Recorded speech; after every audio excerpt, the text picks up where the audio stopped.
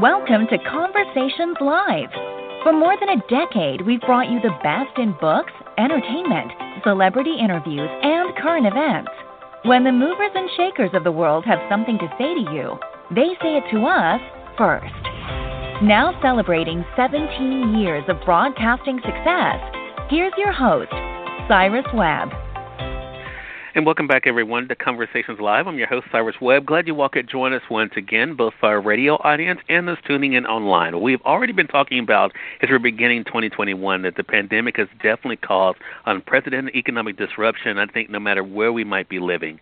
In conjunction with the annual State of American Business program the U.S. Chamber of Commerce normally has, they have released a new economic report on the outlook for and challenging facing these key industries around the country, including in my home state of Mississippi. Here to talk to us about that, we're excited to welcome back Neil Bradley.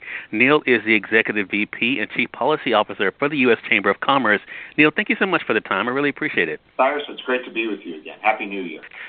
It's same to you, Neil. I had a chance to visit uschamber.com. We're going to remind our audience to do that, to see some of the information that you guys were able to share. But can you tell us about the results of the new economic report, Neil, and what it says about business outlook as we're kind of going through this recovery this year? Yeah, Cyrus. What we did was we surveyed 37 different industries, and we asked them, how are you doing today relative to pre-pandemic a year ago?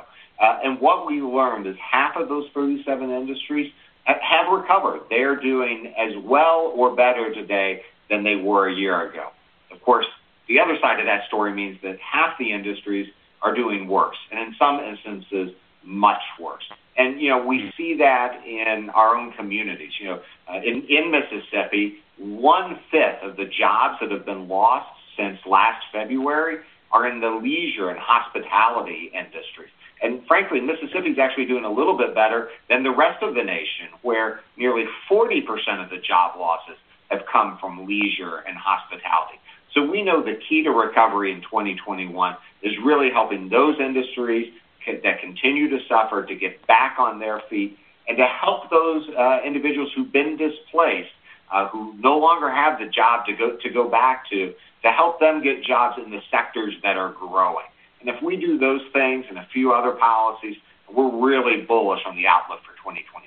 Well, that's great news to hear about my home state of Mississippi, and definitely notice there is some improvement that's there. Neil, I want to ask you about what local businesses can do, though, not only in my home state of Mississippi, but around the country. What can they do to kind of rally for the recovery that we're seeing, to be able to see it continue throughout this year? Yeah, so, one of the things is what we can all do personally, right? It really is important to shop local. There's a lot of restaurants and local retailers who have diversified. They're providing delivery and online services. We really need to help support those local businesses today. We also have to beat this pandemic, right? The key to fully reopening is vaccinations and beating this pandemic, and we can all do our part in that regard.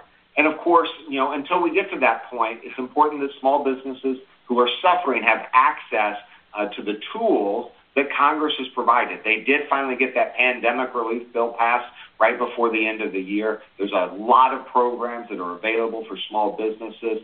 We've chronicled those at uschamber.com. We have resources and guides to help small businesses figure out what's out there for them to help get them to the other side of this pandemic. Well, Neil, you always keep us informed. Again, uschamber.com is where our audience can go for more of these updates and information about the state of American business. Neil, thank you so much again for the time. Really appreciate it, and you're welcome back here anytime. Thank you, Cyrus. Good to be with you, and thanks for taking the time. The pleasure is definitely all mine, and we thank your audience for tuning in to another great segment of Conversations Live. Until next time, I'm your host, Cyrus Webb, saying, as always, enjoy your day, enjoy your life, enjoy your world. Thank you all for choosing Conversations Live. Now let's go make today amazing. Take care.